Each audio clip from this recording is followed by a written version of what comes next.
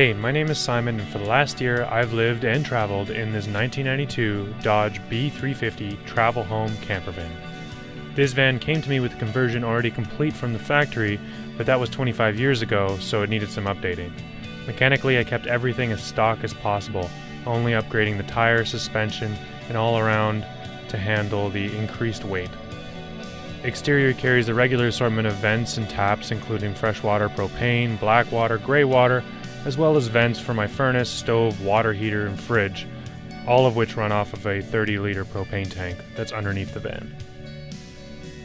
Near the back, I've installed a hitch-mounted rack for my motorcycle, solar panel on the roof to charge my house batteries, and a Wi-Fi antenna under that panel for better reception while working. Inside, things start to get a little bit more customized.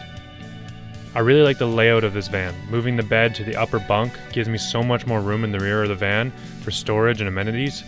The bed slides out to make a double bed or queen-size futon.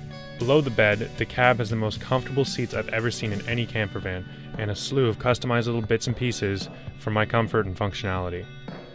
Behind that is the main living space, which I use as both the dining room table and desk for me to do my work at, with the Wi-Fi antenna outlets. And in just a couple seconds, the dinette can become a couch or a bed if I have guests who are along for the ride. After the side doors, the kitchen stretches along the passenger side. There's a three-way fridge, a stove, a double sink, and counter space, and a flip-up cutting board. Above that, there's a load of customized storage with lighting to help me find what I'm looking for. I love to eat, so I definitely love to cook. Below the counter, there's my furnace, loads of storage for my shoes, laundry, and all my tools. In the back, I've made some more changes. It used to have a second sink and a shower, but I found them to be a bit redundant, and the shower was too small for me to even use, so I tore them out and I replaced them with some sturdy plywood storage for my gear. There's also a toilet, which works fantastic, and I use it a fair bit.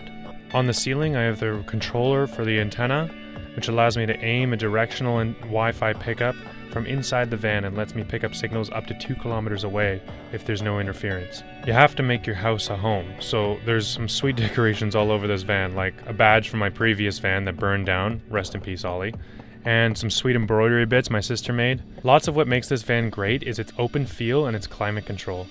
The vent on the roof and the fans throughout make summer camping a breeze, and the furnace, dehumidifier, insulation make winter camping really cozy. In the end, it's not a 5-star resort, but it's been a perfect balance of capable and affordable that has made traveling full-time and reality for me. This van has let me see some pretty crazy things and has always given me a comfortable place to call home no matter where I am.